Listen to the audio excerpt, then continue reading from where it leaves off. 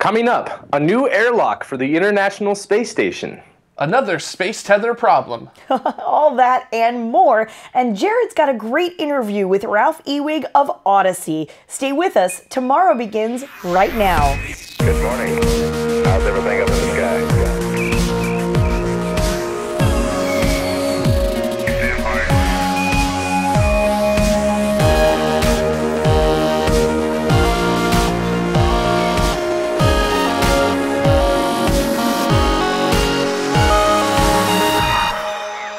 Welcome to Orbit 10.06. I am Carrie, and with me is Jared and Mike and Adetta behind me. But at the top of the show, I want to make sure I give a huge shout out to all of our Patreon members. These are the Patreon people who are of the escape velocity. That's what I'm trying to read off on the screen.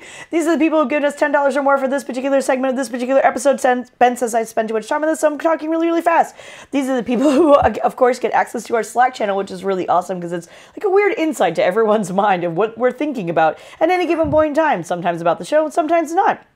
In any case, if you would like to get your name talked over on the show, go head on over to patreon.com/TMRO.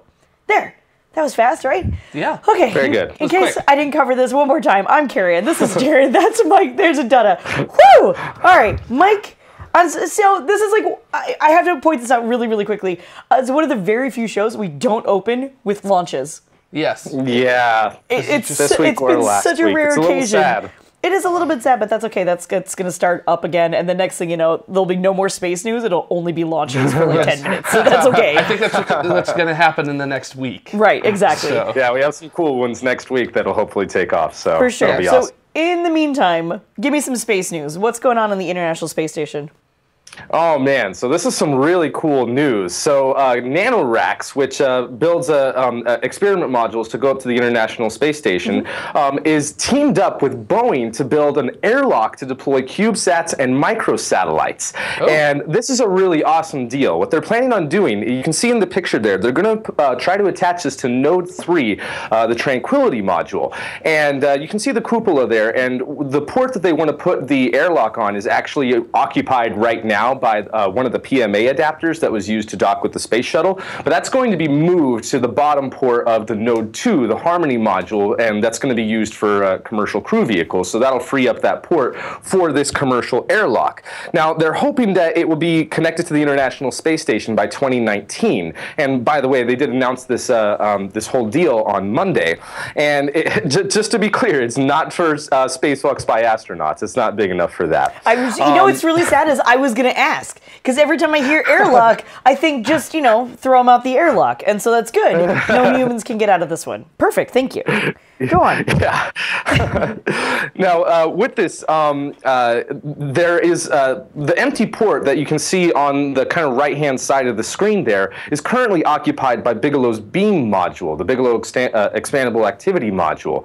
And that hopefully will have an extended stay, and hopefully might still be there when they finally do attach this module in 2019, and hopefully there's no delays with it. And it'll be able to be delivered to the International Space Station in the trunk of the Dragon cargo vessel.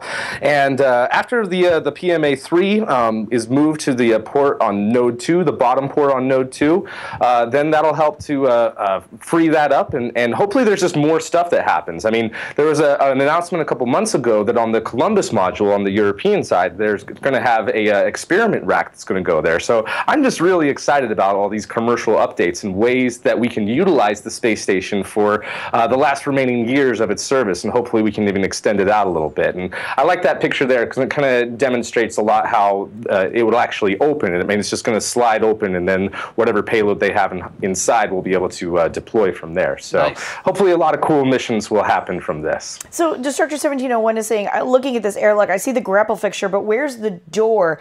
Yeah, I was kind of having trouble finding that as well. So it connects to the International Space Station via the node, and presumably there's a door between the two? Is that? Yeah, there's a door between the two. The type of port that it's going to go to is one of the berthing ports, not one of the docking ports. Okay. And they're going to have a special mechanism, kind of like on the Kibo module, how they have mechanisms on the pressurized section so that the astronauts can load whatever CubeSat or small satellite they're going to go into, and then put it into the airlock all the way, close the hatch on their side, and then the hatch, I'm assuming, will slide open from the front there and deploy whatever satellite that they have in there. So that's going to be really cool. And that graphic you saw just a moment ago is the current configuration of the space station right now. So nice. Very cool. And these are just CubeSats and nanosats and any sort of tiny little thing that a nanoracks would normally hold? Yeah, sort of. It's going to be bigger than the Kibo airlock, so they will be able to put a couple of larger payloads in there. Just all depends on what experiments they have in there. But I'm not sure the exact dimensions for it, but they definitely will be able to get your microsatellite size, which is actually bigger than a CubeSat, and you could potentially have like a 12-unit CubeSat deployed from this, which is the biggest configuration that they have of those so far. So nice. Awesome. Sweet. All right. Well, thank you, Mike. Jared. Yeah. Yes. Speaking of more things in space. Eh? Yeah, let's talk a little bit about removing some of those more things from space. Because, that's kind of an issue, or at least it's going to be. Lots of things. Yeah, so the Japanese Aerospace Exploration Agency's resupply ship, the HTV-6, attempted a space debris experiment, but unfortunately that experiment failed. Now, HTV-6 was launched on December 9th, 2016 with about 4,000 kilograms of supplies and experiments and 6 lithium-ion batteries to upgrade the International Space Station's power systems. And once all that was outloaded, they did the typical thing you do with a resupply ship, which is that they loaded it with trash, and they also put 9 unneeded batteries back into it before they released it on January 27th. Now, HTV-6 was to have released a 700-meter-long tether to test a technique to deorbit space debris. And this tether would have used what's called electroconductivity in order to see if they could use it to actually slow down HTV-6. And the experiment was called Kunatori Integrated Tether Experiment, and Space Mike or the internet can correct me if I got that correct or wrong. I believe so. Now, yeah, Kunatori, that's how you pronounce it. Yeah, which I believe means stork in Japanese? Yeah, stork, yeah, exactly. So beautiful that they were able to name it that. Now, one of the 4 bolts that was holding down the end mass of the tether did not release. So unfortunately, this experiment, which was to see if you actually could use a tether to slow down satellites to eventually deorbit them, they didn't get to do it. So hopefully they'll be able to pick that up on another mission coming up, because I think there's still a couple HTVs left, and it'd be really cool to see them do that. But unfortunately, this attempt at the experiment has failed. That's so interesting. sad. Yeah, but that's the Seems way like it works. it seems like there's always problems whenever there's some sort of tether experiment. Do you remember that space shuttle mission where they did a tether mission and it got like electrically charged and detached from the space shuttle, and they had all those weird like lights flying around it and stuff like that? There's always something weird whenever they do tether experiments. Yeah, it seems like they've not had a lot of good good experiments with tethers in space. It always seems like something snaps. They can't get it to spin up to proper speed. The bolt won't unlock. It always seems like there's always something that goes on with that. So It's weird. Doggone it. Aw, shucks. Ironically, that was the sound the bolt made. Oh. Okay, moving right along. Not for this to be a depressisode, because that is not what we're trying to go for. Mike, you've got some DARPA news. Tell me some more about what's going on there. So speaking of experiments in space, DARPA formally announced on Thursday that they have awarded a contract to Space Systems Laurel to build the satellite bus for a satellite resurfacing mission. And with this, they're planning on building satellites that would have arms that would be able to connect to a satellite in geosynchronous orbit, potentially move it around to different orbits, upgrade it if need be with new equipment, and even like repair any sort of faulty instruments like that. Like even in the picture that you see there, like there's several times where a solar panel won't deploy, and that would be great to be able to deploy that and get the full amount of service out of whatever satellite was launched.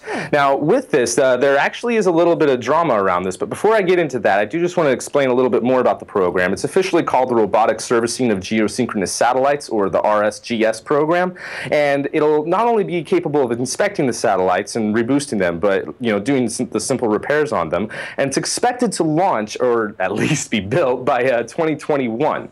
Now, this program also complements a satellite servicing mission that NASA is doing called Restore-L, and both of them aim to provide service and refuel satellites if possible. Now, the drama that I mentioned earlier has to do with Orbital ATK, which filed a lawsuit on Tuesday against DARPA, saying that their program violates U.S. policies, which prohibit government from competing with the commercial sector. Now, what you see on your screen right now is Orbital ATK's mission extension vehicle, and their plan isn't necessarily to refuel a satellite, but to take over its propulsion and maneuvering capabilities for a satellite to augment it. Now, the reason why they're having such a problem with the DARPA announcement with awarding their contract to Space Systems Laurel, which, by the way, is a $15 million fixed price contract, which I love, and they believe that Space Systems Laurel will have an unfair advantage because they'll be able to use that spacecraft, the DARPA experiment spacecraft, for commercial use that is paid for by DARPA once the demo mission is complete. So right now they're kind of having to, NASA and DARPA are both kind of having to figure out what the aftermath of some of these demo experiments will be. And after the mission is over, will everything transfer over to Space Systems Laurel, or will it still be a DARPA satellite? There's a lot of questions that need to be answered so that all the parties involved are happy and we don't have a government program competing with the commercial sector and giving unfair advantage to different companies. So, I mean, I feel like if Orbital ATK had won the contract, I wonder how things would be playing out right now. But I mean, at the same time, they do have a good point. So we're just going to have to wait and see how this works out. But in any case, hopefully this will launch in 2021 and we'll be able to save a lot of satellites out there that either have had minor problems that shorten their life a little bit, or still have perfectly good hardware that just need a little bit of fuel to keep their station keeping abilities and stuff like that. So I'm excited about stuff like this. I want to be able to reuse as much stuff in space as possible. So I really like programs like this. Anyway, that's what's going on with DARPA and Orbital. Yeah, that's super messy. I guess I didn't even think about it like that, because it, as space geeks, as space nerds, we all, all ships rise with the tide, right? So we want these things. It's like, oh, it's just the one. It's okay. You just go over there and pull it out. It'll be fine. Like, not a big deal. Like, all those sorts of things. Like, we're really excited about this being an idea. And then it's like, okay, fine. Well, you helped. And then what? Now is it yours? Or what's going on? Like, that's I never even thought about it like that. That's very interesting. Hopefully, and something else too with this is the part that has all the robotic arms that'll actually be doing the servicing. That's going to be built by DARPA. So we haven't seen the contract yet, but I don't think they're going to be transferring that technology over to Space Systems Laurel. They're just providing the satellite bus for this. So there might not even be any sort of technology transfer. But there's still the question of what happens to that particular satellite once the demo mission is over. Yeah. So, gotcha. See. Yeah. Huh. Interesting. All right. This is like a really heavy news segment, you guys. What a downer. All right, Jared, I don't think this one's going to make us much happier, but that's okay. Tell me more. Well, no, this is a very happy story to me. All right, yeah, well, it's cooperation. It's cooperation. It's carpooling to orbit. Carpooling or to rocket orbit. pooling, whatever you prefer. But Iridium and NASA are actually going to be hitching a ride together in 2018. And 5 Iridium satellites and NASA's Gravity Recovery and Climate Experiment follow-on twin satellites will be flying on a single Falcon 9 in 2018. Now, those 5 Iridium satellites are going to be deployed into the Iridium constellation, while Grace Follow-on, which is what we're going to call it, is a collaboration between NASA's Jet Propulsion Laboratory and the German Research Center for Geosciences. Now, what that mission does is it tracks changes in the Earth's gravitational field, and when it does, you can see things like where's water going, how's the climate changing, and other things like that. Now, Grace is a mission that's currently operating, so it's basically the same system, except Grace Follow-on is going to be a little bit more sensitive. So Grace Follow-on is going to be launched into a polar orbit about 500 kilometers above the surface of the Earth, and there's going to be a 220-kilometer gap between the two satellites, and laser ranging systems will detect changes of distances by 0.002 of a millimeter over that 220-kilometer gap. So that's literally a human hair has more width than that. Yeah. So it's a very sensitive laser instrumentation that they have on board of that, and it's one of my favorite missions because it makes those weird looking gravity maps of the Earth, where like the Earth is bulging out of one side and it's compressed in the other, and it's great with all the data that we can get from it, and it's great that you can actually now ride share, if you will, these missions together. So Nice. so. And these are going to be the Iridium Next satellites, right? Yes, Iridium Next. Yeah. Interesting. So this is a part I of the find it really interesting. I wonder if the Grace satellites are built by the same people, because they have that same kind of like half-step pyramid design, so that they can have all of them in there. So like, I wonder if we'll even be able to tell the difference when we see pictures of them, like putting all of the satellites together in the payload. If we can tell the difference between the Iridium Next and the Grace satellites. I do know the Grace satellites are being built by Airbus Defence. So I don't think the Iridium ones are being built by Airbus Defence. So that's at least what I know about them. So makes sense though that they're both the same shape. It'll be a nice fit. Go figure. That's totally where those contracts are made, right? Well, I don't know. What's yours look like? What's yours look like? What's yours look like? Oh, look, they're the same. Cool. How big's yours? Hey, yours is the same size, but we can fit it in here, Tetris style. Oh my goodness. Okay. Some more slightly sad news, although everybody is safe. Mike, tell me about a tornado.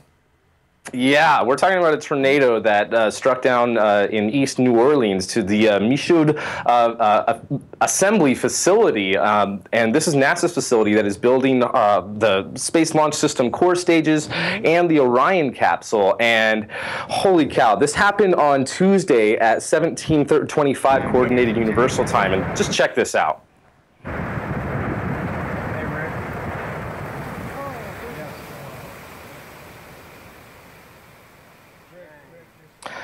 You can see the tornado engulfing one of the buildings there. And like you said, NASA has accounted for all 3,500 employees who worked at the site. However, 5 of them did sustain minor injuries.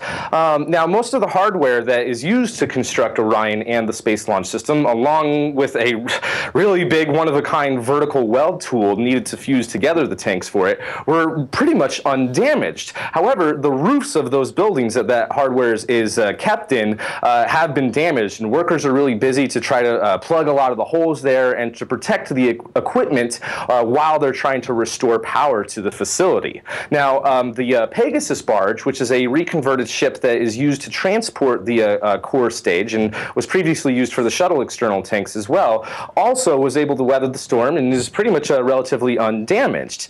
And that's going to be transporting the stages from New Orleans to Cape Canaveral. So kind of a lucky break that this tornado, which caused a lot of damage to nearby New Orleans. And there was about 200 cars in the parking lot, and there's a picture here that you'll see in just a moment that kind of shows an example of how some of these cars were demolished there. But it really is amazing that there wasn't any sort of casualties and that they were able to get out really quickly. I mean, they are prepared for this. I mean, the last time that they had some major damage to the Michoud assembly facility was back in Hurricane Katrina. And there's that picture I was talking about. One of the cars that's just smashed there. Yeah. So there's a lot of hardware on the outside that has been destroyed. And in fact, one of the test articles for the shuttle external tank actually flew in the air for a little while before crashing down. Unfortunately, I wasn't able to find any pictures of that, but that's just that's pretty crazy and kind of sad that piece of hardware, which we were never going to use again. It was just going to on display. I mean, that was just used to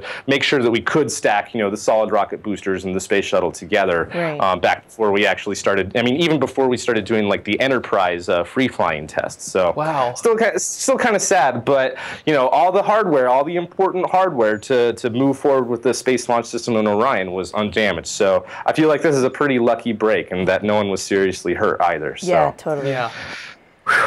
That's some scary stuff. Crazy, crazy. All right, and then to finish off space news, Jared, of course, you would pull this one out. You got a bit of a brain teaser, as it were. Something's wrong on Mars, and we really can't, and we have a problem kind of trying to figure out what it is. So there's this very big mystery that's happening on Mars. Thanks to the various missions that have gone to Mars, we know that there's water that was once on the surface of Mars, and not only was there water, it was liquid water, and there was a lot of liquid water on the surface of Mars.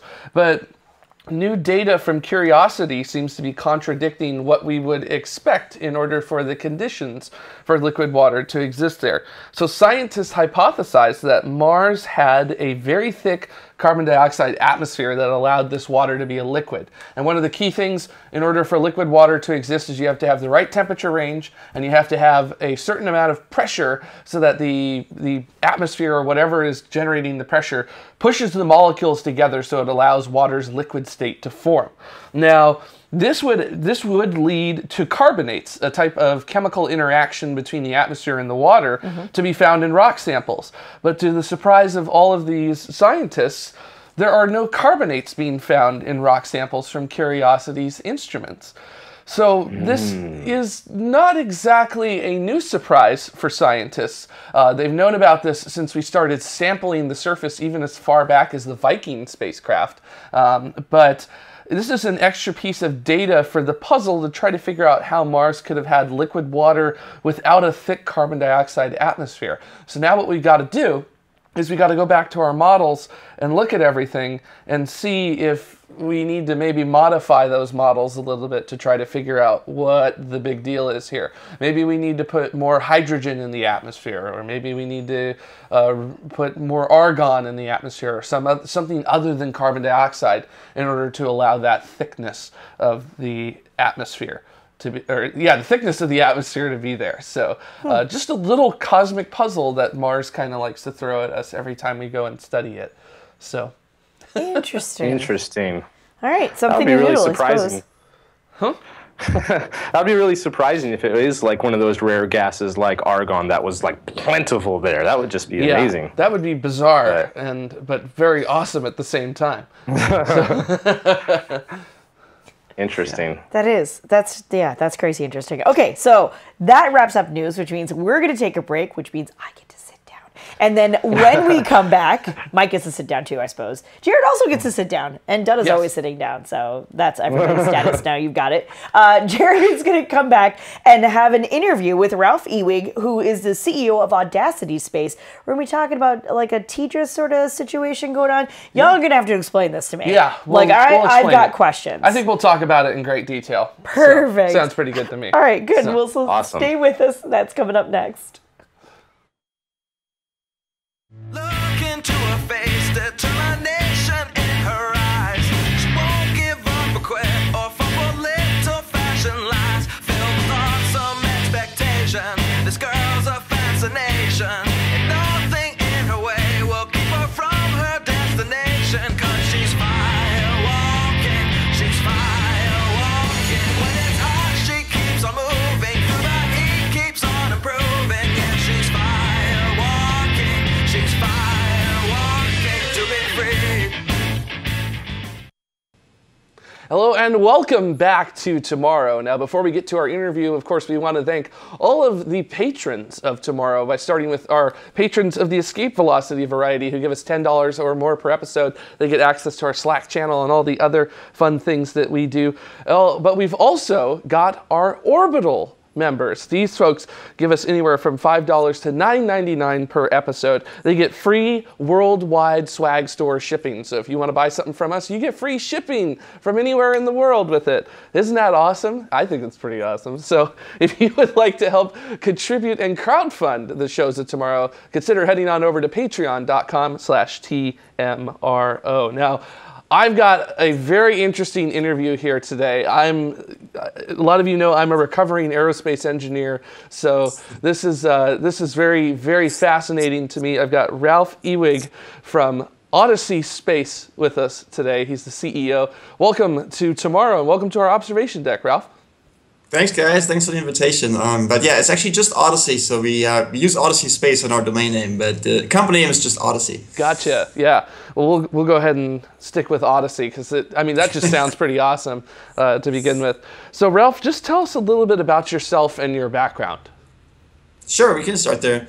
Actually, I was born in Germany, so if you want to say it, I'm a German rocket scientist, which is something I like to use on the dating scene when I was still dating. Now I'm married, but anyway. So yeah, born in Germany. I came to the United States in '92 and went to Seattle, University of Washington to get a PhD in aerospace engineering.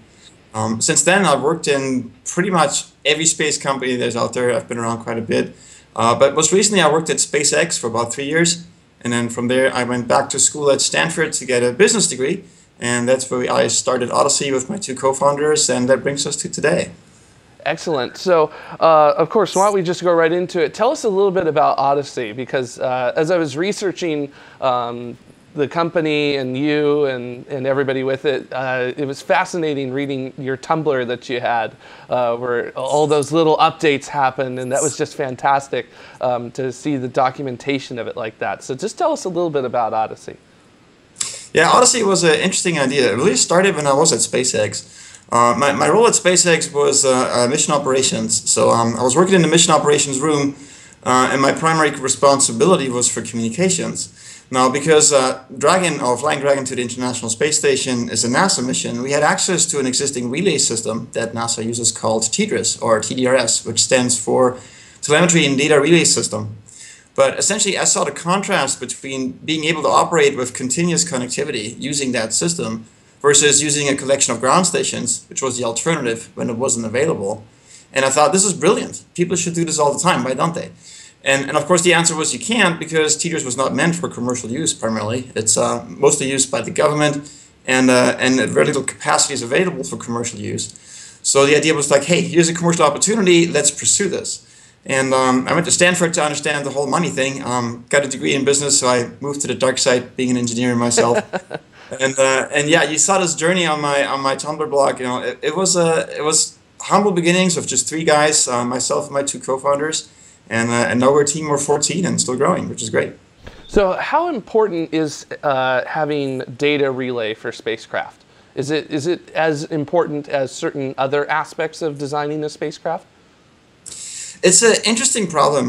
In the past, most of the activity in space has been in the geostationary belt. So if you're looking at geostationary satellites, that's that special orbit where you appear to be standing still in the sky.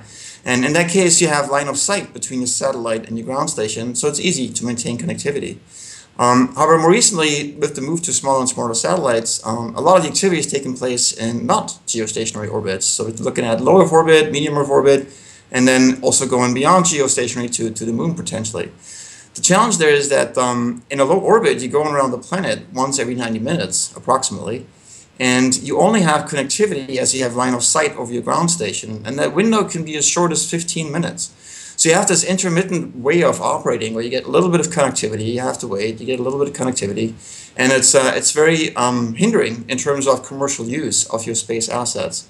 So when it comes to getting more value out of the things that you put into space, or just bringing astronauts closer to the audience, being able to see in real time what's going on, connectivity actually has a huge play in this. So what kind of services is Audacy looking to deliver to the industry? In the simplest sense, you can think of us as a cell phone company for space. So we're literally like a cell phone network, except that our users are people that own and operate objects in space rather than phones on the ground. And Pete Worden at NASA Ames actually once coined this phrase, which we like to use, which is we provide a dial tone in space. That's really all it is. So it's just that simple. You can take a piece of equipment with you on your satellite, launch vehicle, space station, what have you, and just connect to the ground and then via the internet to anybody on the planet in real time. And we just bill you by the minute, just like a cell phone carrier would.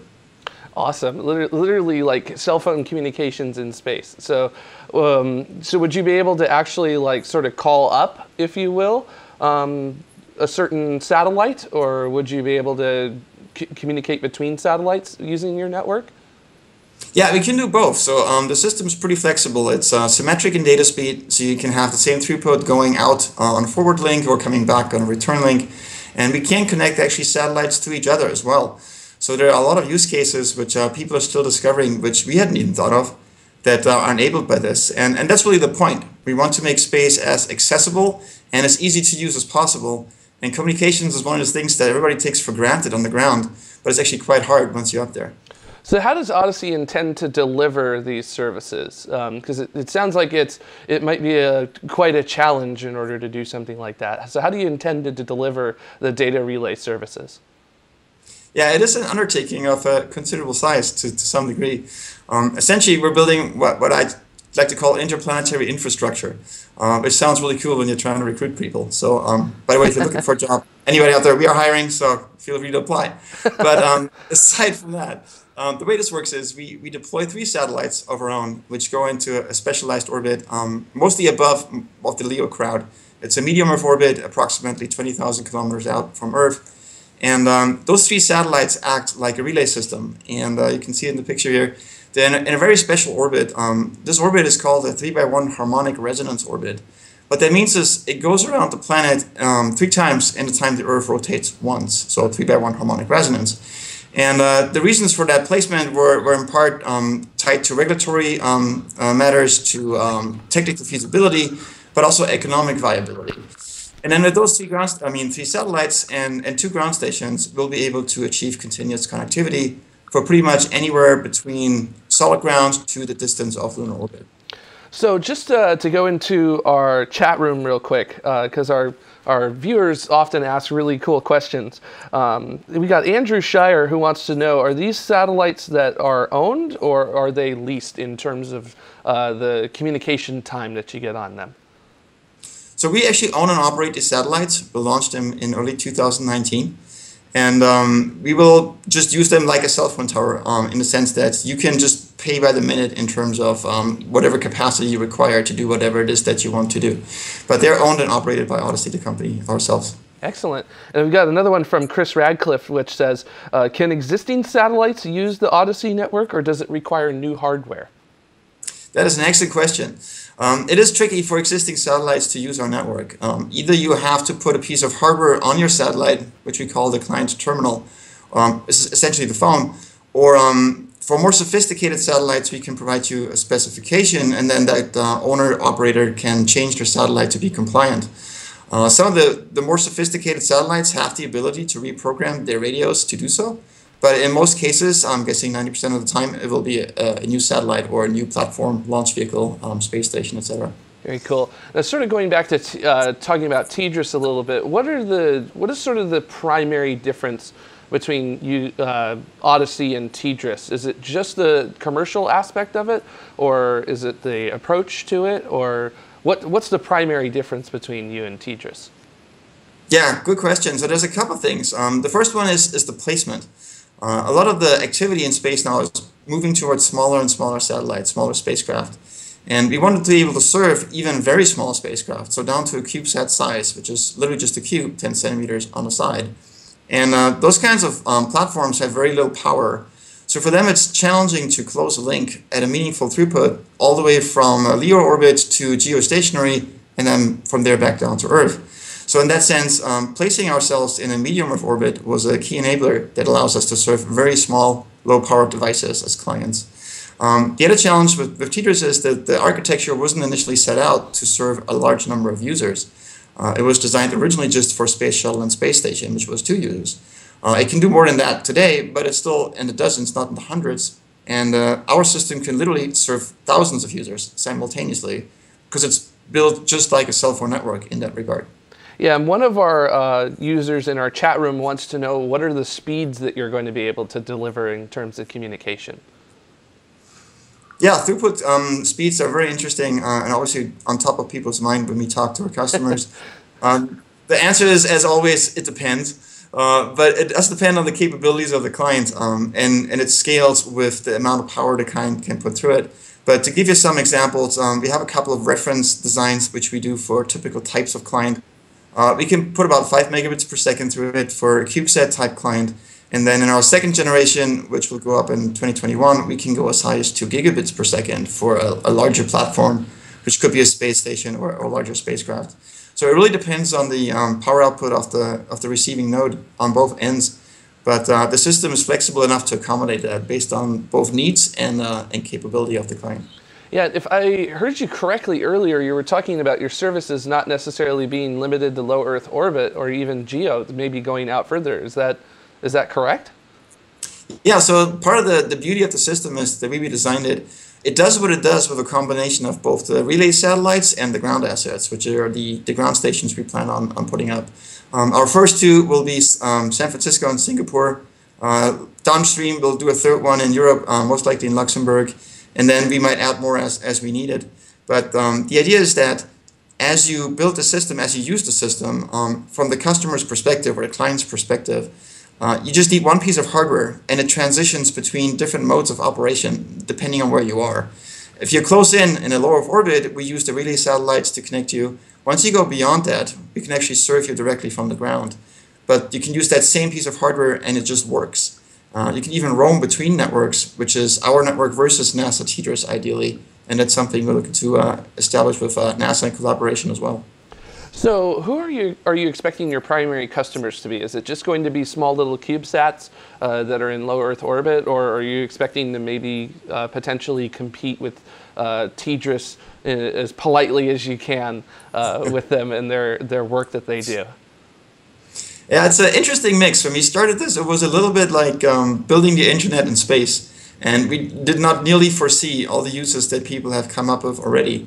And I'm guessing there will still be many more potential applications people will develop as we go. But in terms of what these clients look like, it starts with the obvious one, which is CubeSat platforms doing Earth imaging, and smallest satellites, 100 kilogram to 200 kilogram range. But then anybody who takes imagery of the Earth or measurements of some kind and sells it, their customers are telling them, we want this stuff as real time as we can get it. So if the data is literally real time, it is considerably more valuable than if it's 2 or 3 hours old. So as one of them goes into it, that means the next one has to go into it in order to compete. And we're looking at larger customers, such as established companies who have been around for a long time in the Earth imaging business.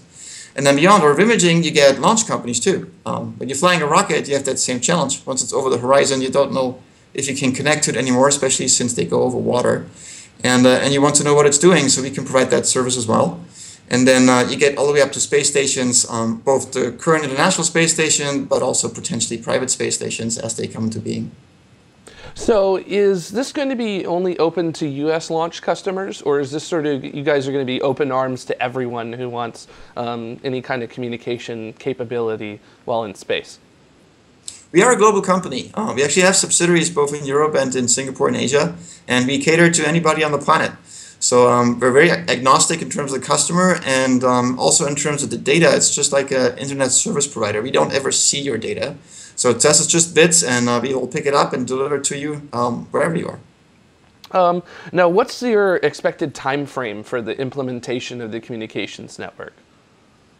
Yeah, we have a roadmap for the company. It was actually quite public. It's on our website, and you can see progress in real time, which is something people like to actually point out.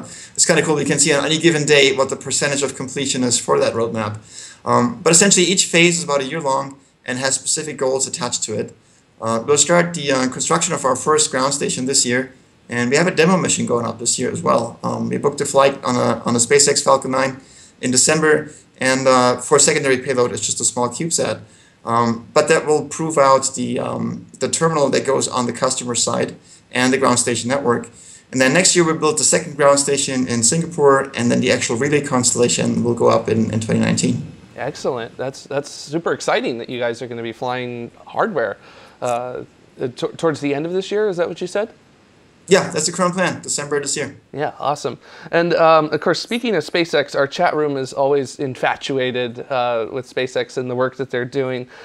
So Johnny Spacer asks, isn't SpaceX pursuing internet communication satellites, and would that be sort of a competitor with Audacy? So I guess the question is, do you have any potential competition coming up, and what may set you apart from that competition? Yeah, when we started this 3 years ago, about 3 years ago, it was very speculative, and not a lot of people thought this market might be real. So at the time, they weren't paying much attention, but now as the industry keeps growing very rapidly, this has become a real headache. We're actually on the cover of Space News magazine a while back because they realized this is a big concern, and they're looking for a solution. And then, yeah, so we have competitors. We're not the only people pursuing it, obviously. There are big established players who are trying to repurpose existing satellites already in geostationary orbit, but that's challenging based on the reasons I gave previously. They're in the wrong place, a little too far out, and they weren't built for this purpose. And the technology is actually quite difficult. And then there are new players coming into the market as well. There's other startups pursuing this with different architectures. And then, of course, you mentioned SpaceX building a very large network of satellites, and there's a couple more doing the same thing. These are what I call internet in the sky applications. So there's a couple of projects underway, both from SpaceX, OneWeb, and there's some out of Europe as well, where they're trying to provide internet service or Wi-Fi anywhere on the planet. So their market is a little different. It's space to ground, whereas ours is space to space. So I do see them as complementary solutions, not as competitors. Yeah, awesome. Now, another one from our chat room from Green Jim 2 asks, how long will Audacy satellites last, and will there be on-orbit spares eventually for your network? Yeah, we originally started this with commercial telecommunications platform satellites. So very standard things like a bus you can buy from a big aerospace giant, and then put a specialized payload on it. And typical lifetime for these things is on the order of 15 years. But then that was very expensive. As a startup, it's hard to raise enough money to put that kind of infrastructure in play. You have to essentially build a railroad in entirety before you can sell the first ticket, which is a challenging undertaking. So we shrunk it down a little bit. We now have 2 generations planned. The first generation, going up in 2019, has a lifetime of about 10 years. And then the second generation, which would be 2 to 3 years later, if the pickup is such that the market supports it, would again be a longer lifetime, 10 to 12 years. But typical lifetimes for these satellites are on the order of 15 years in GEO. We're in medium Earth orbit, which is a little more harsher in terms of the environment. So you're looking at about 10 years lifetime. And just to sort of to take a question from our chat room and to paraphrase it a little bit, is there a specific reason why you chose the 3 areas for your ground stations? Is it because of that 120 degrees of coverage sort of with that there, or is there other reasons that you're able to choose those places? Yeah, the selection of the ground locations was pretty involved. There's a lot of factors that go into it, but you mentioned one which is true. So orbital mechanics, right? We want to be approximately on opposite sides to the planet because we do want to cover long distance communications from the ground. We need approximately evenly spaced locations around the planet, and San Francisco or U.S. West Coast, Singapore, and Europe was a good combination of those 3. Other things are connectivity on the ground. It's actually surprising, most people may not think of it that way as well, is even once you get your signal to the ground, getting it back to where the person is that wants it can be a challenge. So if you have a ground station in the middle of Alaska or the South Pole, which is great from an orbital mechanics point of view, it's very difficult to get high-throughput internet in those locations. And what we looked at and realized was that the strongest mission-critical internet connectivity is available in financial centers, and then of course in Silicon Valley. And that drove some of the selection process as well. And then last but not least, we wanted a good business climate and access to talent. It takes people to do this, and having a location with lots of good people that are excited about space and are well educated makes a big difference. Yeah, and to take another question from our chat room and to kind of paraphrase it from Paco De Niro, he's wondering about any thoughts on laser communication. So I guess to make this a 2-part question, what are your thoughts on laser communications, and are you guys interested in potentially using that, or are you guys going to be sticking with the tried and true RF? No, that's a good point. Laser is an upcoming technology, and it's super capable. It's very interesting to us. The challenge with laser is you can get very high throughput speeds, but you can only get it again to a limited number of clients. If you're using that for the final link, which is from the relay to the client spacecraft, you're again limited in the number of satellites you can serve simultaneously by how many beams you can create simultaneously, or you have to go to a scanning solution. So radio has this advantage that it is more ubiquitous, and you can actually use it to serve thousands of customers. The other challenge with laser is that going transatmospheric, which is from space to ground, has both safety implications for aircraft travel and weather implications. So it's tricky to make that to work on a reliable basis. However, where it is very potent is in-space communications. So we're actually looking at laser as a technology to connect our relays to each other. In that case, we have 3 to 6 satellites, and that gives you small enough a number that laser makes a lot of sense. And it doesn't have to go through the atmosphere, which is also a great advantage. So laser is a great technology, and we'll definitely keep trying to integrate that into our system as it evolves. So what are some of the difficulties that you've experienced as an up-and-coming company? There are many. Being a startup is tough. There are many things that can go wrong for any young company. And SpaceX made it look easy, but it is challenging. I think for us, in the beginning, it was really just trying to get people on board. There's this saying that says, if the difference between a great leader and a nut job on a hill is that you have followers. If you have one follower, you're a great leader. if you roll by yourself, then you're just a nut job standing on a soapbox. So that was the first challenge. Once I got my co-founders on board, growing the company, trying to find the resources to support us and keep growing has been tricky. And we struggle with all the same things that any young company does.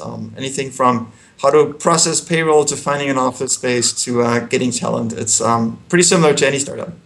So specifically to talk a little bit more about being a startup, what are some of the extra challenges that you have to deal with being a startup in the space industry? Because the space, from my little bit of aerospace background that I have, I know, oh my gosh, it is an immensely difficult area to break through into. So what are some of the extra challenges that you have to contend with as a startup, specifically in the space industry?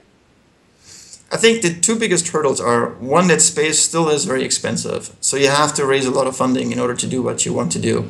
And it takes a lot of upfront effort before you can get to the point of actually being profitable. And the second one is that the space industry as a whole is still pretty risk averse. So trying something new and different is a challenge. Convincing our customers, which range anywhere from startups themselves to very established and older aerospace companies, to actually try something new and prove that we have the credibility to pull it off. That's tough, and it takes a lot of very smart people to come up with some very solid engineering to convince them that it's possible and it will actually work and take a bet on us. And those are probably the two most challenging ones. Just overcoming that aversion to risk and the willingness to try something new, and the fact that it does take a considerable longer amount of time to create a space company and a space product than it would take to create a software company or a software product. And then just to go back a little bit to Audacy and what you guys are planning to do, and to get a little bit esoteric and philosophical about it as well, why is it so important for humanity to communicate while in space? Communications is amazing. I mean, if you look at the history of humanity on the planet, there are many examples where communication completely changed society.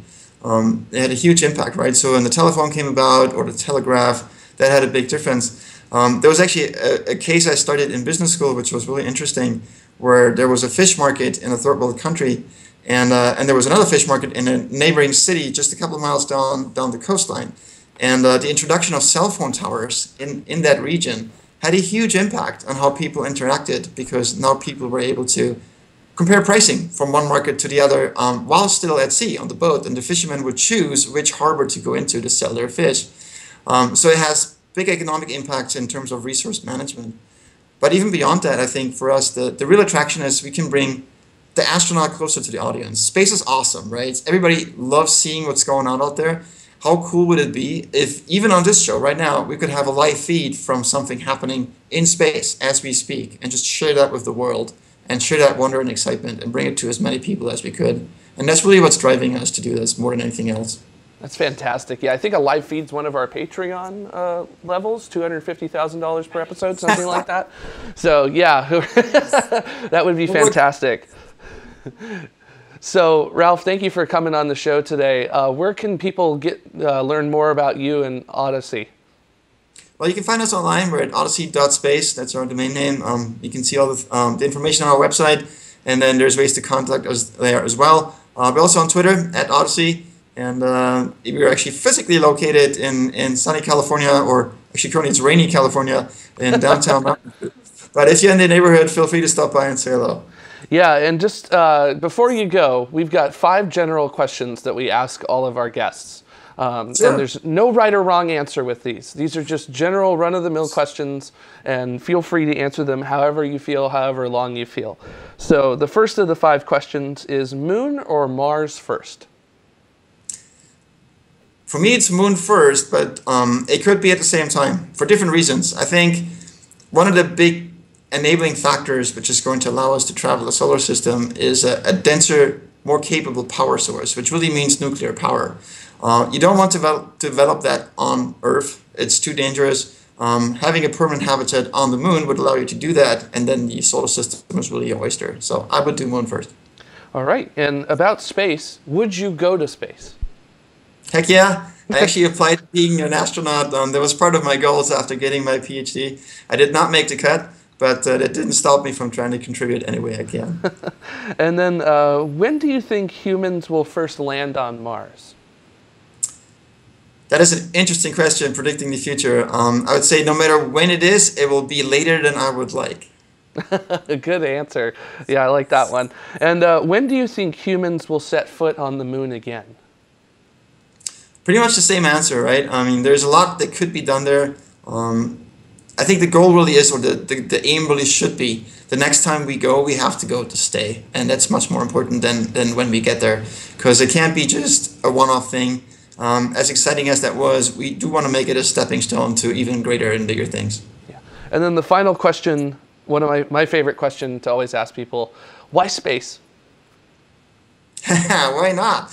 I mean, for me, I've always been a consummate explorer at heart. For me, even as a child, I always ask questions like, how do we get there? What is there? What is it like to be there? What's over there on the other side of whatever that something was? And my life really started in a tiny village in Germany, which had a bakery, a bank, and a butcher's shop, and that was it.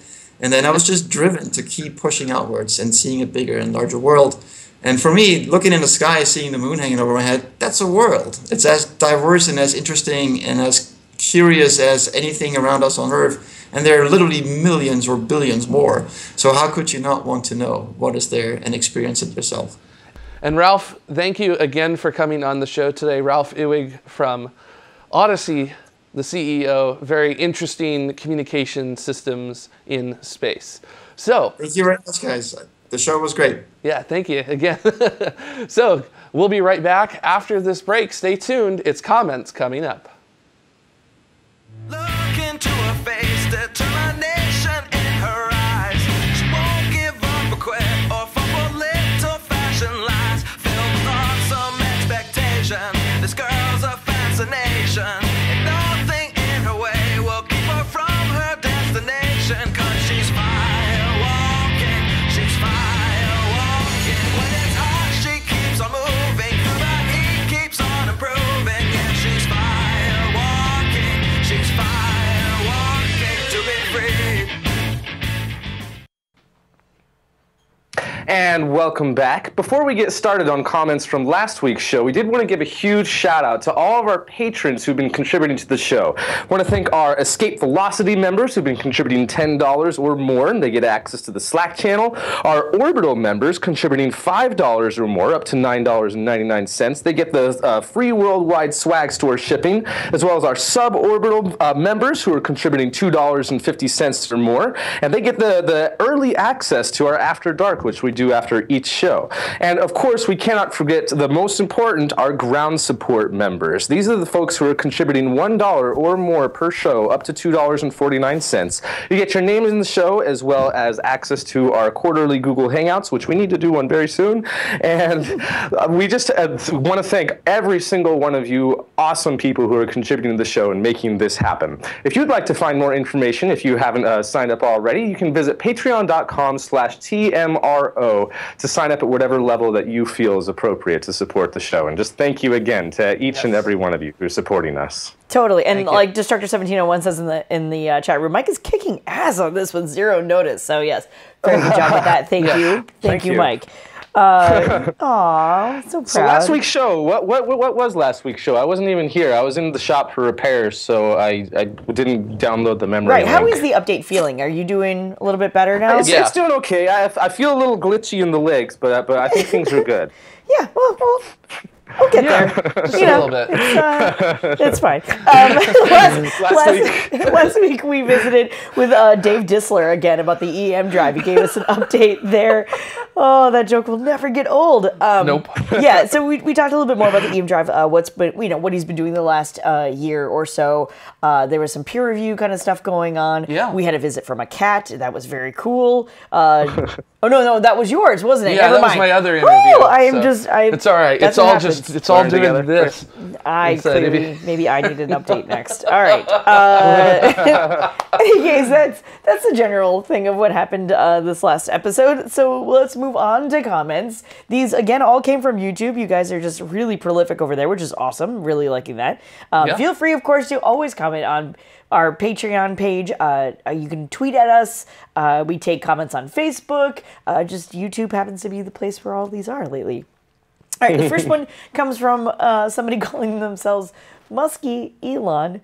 I kind of get the feeling that a lot of these comments were chosen because of the screen names, but we'll get to that in a second. Ew. This one says, it's good to hear that some money is going to into the EM drive. We can explain it later. We just really need to know if it works in space. Yeah, that's a good way to do it. Just toss some money at it and throw one into space and see if it actually works. So, good way to do most things, I would say. I guess, but not. I mean, yes, but no, but yes, but no. Like, you can't just, like, be randomly tossing money around and going, that didn't work. Let's try this one now. Like, there should be a little bit of basis for it. Shows you how much I know about business. Yeah, well, Do you remember who you're married to? Oh! Yes, so I speak from experience. Chick burn. Oh. Let's be clear. Oh. But I mean, at NASA, though, the program that is doing this, NASA Eagle Works, and kind of by extension, the Advanced Innovative Concepts, there's a lot of really good ideas that come out of both of those offices, and most of them don't go anywhere after, they get presented of, hey, this is a really cool idea. So, even though it's not necessarily saying, oh, let's throw money at a problem, it's not necessarily a problem, but, I agree with Muskie Elon here that, it's good to see, money going into it, and that we'll eventually see some sort of demo mission. And I mean, if this works, then we're going to be able to start sending out a lot more New Horizons probes with no fuel. It's going to be great. So makes me very happy. Right. I mean, there's definitely a balance. Although Chris Ratcliffe says in the chat room, well, then that makes it the expend money drive. That's very good. Very good. Very good. Oh my gosh. Like that. Okay, so next one comes off of YouTube. This one comes from a Tiberius Maximus. Like I said, maybe it's all in the name. It says, I would like to know what the biggest chunk of ring material there is, like an asteroid size. Because the reason I ask is because they would make some nice service stations since it's mostly water ice. Can anyone answer this? Yes, I can. Let me just get my little, science ready to go here. Go ahead. Well, the largest chunks of ring material are what you would end up calling these little moonlets that appear there, and they can be anywhere from a couple 100 meters in size to a couple kilometers in size. So a moonlet is smaller than a Plutoid? Yes. Okay, just checking. I just want to make sure I get my... It's like a moon, but on the up and coming. It's like a dwarf moon. It's a dwarf moon. Oh. Is the way to do it. So, in the embryo stage. What are we doing? Just making sure I understand. It's kind of like, there's the European shoe sizes and then the U.S. shoe sizes. Yes. And they're similar, but they're not the same. Yeah. All right, perfect. Go on. Kind of. That's how it goes. All right, so give me more moonlit things. I don't know if they would be a good place to go to because there's a lot of static buildup in the rings. Oh. So if you have a ship that, if you fly a spacecraft through the rings, a lot of that ring material could end up actually sticking to your spacecraft because of static buildup. Oh, and then you become your own moonlet. Yes, and that's not the best place for a servicing station. But there are some moonlets that have actually sort of carved out these gaps in the ring. So maybe those are the ones you can go to. So interesting. Yeah. Like there's one called Daphnis, which we just recently got some unbelievable imagery of, which somewhere in the comments, once this episode's up, I'll put a link to the image of it where you can actually see it pulling material off of the ring towards it. So, which is just, again, the Cassini mission, one of my favorite missions in terms of the imagery we get back from it. Just a fantastic all around what we've learned from Saturn. So interesting. All right. Very cool. This next comment also comes off of YouTube. The username, the Large Hadron Collider. Not Hadron. Not the Hadron? Not the Hadron. Nope, I had to read that about 8 times before I made sure I was reading that correctly. Gosh. Well, we do have the disclaimer before the show, so. Well, yeah, I'm just reading the words on the screen. Okay. Don't know if you guys mentioned it on the show before, but Juno is one of the only spacecraft to use solar panels out at that distance, and they are huge. All the others going out that far rely on RTGs, which I had to look up, is a radioisotope Isotope. Radioisotope Oh my- thermoelectric generator. Perfect. I wrote it down and I still couldn't read it. So it's all good. Oh, why am I doing the show? That's fine. I can't read anything, you guys.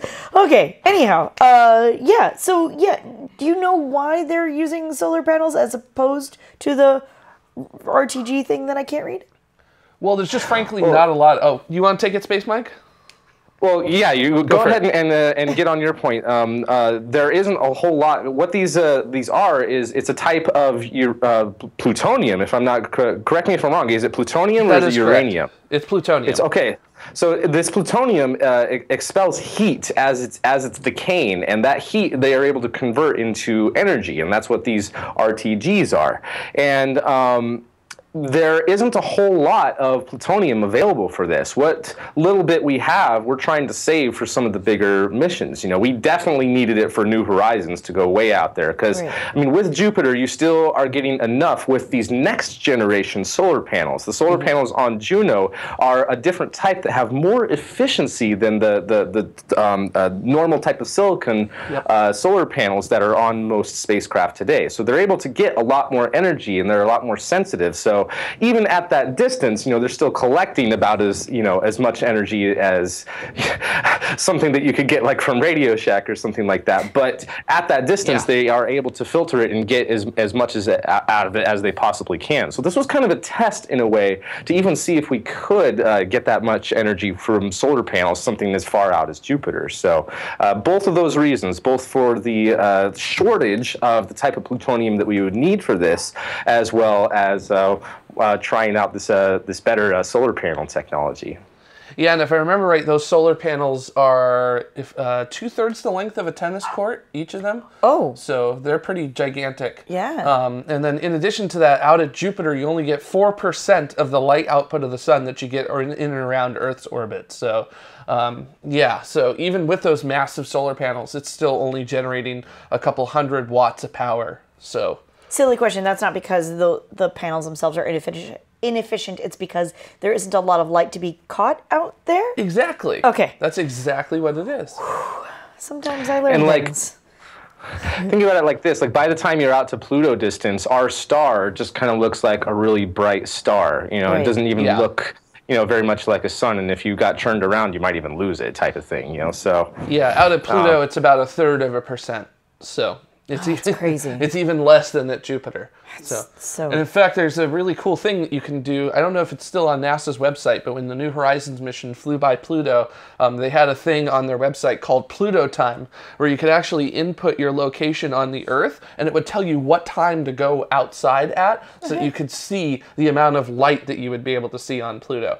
And it was literally something like the equivalent of like 8 to 10 full moons worth of light. So it was like a ridiculously low amount of light. Yeah. So it was pretty cool. Interesting. All right. Cool. All right. So this next comment, also off of YouTube, comes from Streetwind. It says, I don't think you guys need to worry about Ariane 5 launching JWST, which is the James Webb Space Telescope. Yep. That rocket is literally, look it up, the most reliable heavy class lifter that has ever existed. It's been over 14 years since any Ariane rocket has had any sort of issue. Since then, 76 missions have gone up flawlessly. Rest assured, there exists no safer rocket in the world in which to conduct this launch. I don't know about flawlessly, but they were successful. I'll give you that much. They're very good. And, you know, successful and nominal that sound like not like super flowery words or verbiage, but yeah, so I did look it up because I was curious. It's one of those things where I know about some rockets. I if you line them up, I may or may not be able to tell you which one is which, and I certainly am not very good at reliability, so I definitely had to, I was interested about that. Yeah, Ariane has a really, really good track record, really amazing track record, and 76 missions in a row, I apologize, is something. I must be a pessimist at heart. I'm one of those people who doesn't like to go on roller coasters a whole lot. Like, I like some roller coasters, but not a lot of roller coasters. And if it's made out of wood, I'm definitely not going on it, because today is going to be the day that it breaks on me. And I don't know what sort of weird, like, pessimistic, superstitious thing that got into my head as a little kid. But so It happens. There's the wood knocking and the things and the my word to whatever imaginary friend you believe in. All of those things. But otherwise, it sounds, statistically speaking, it does sound like it would be one of the better rockets to launch on. Yeah. And to be honest, that's probably why NASA chose the Ariane 5 in the first place. I mean, I'm sure if you asked someone from United Launch Alliance, they'd be like, well, I would say that, our Atlas are probably some of the, also one of the safest rockets in the world. So it depends on who you ask. Sure. But, Yes. I mean, it's true, though, that they haven't had any problems. I mean, most of the problems that they have had were with, like, Ariane 3 and 4. So they haven't had a whole lot of problems with Ariane 5. So, yeah, so hopefully that mission will not won't be like your fear of roller coasters, where that will be the day that something goes wrong. And if it does, then Chris Ratcliffe says, "Never say nothing can go I don't know wrong." what to do. Yeah. I I just hope that it works, because this has been a really long time coming, and I just want the data from that telescope already. So this is very true. I want the data. I want the data. Give me the data. All right, this next comment made me laugh out loud. This one comes off of YouTube. This is from T1 John. It says, it was great to hear from Dave Dissler again. I've been subscribed to his YouTube channel ever since his appearance on Tomorrow last summer. But since then, he's updated about 300 hours of cat videos in about 10 minutes from the EM drive. LOL. Laughing out loud, in case you didn't know. Not love you lots. Don't get me wrong, Dave. Love your cats, but it's nice to hear about the status of your research, too.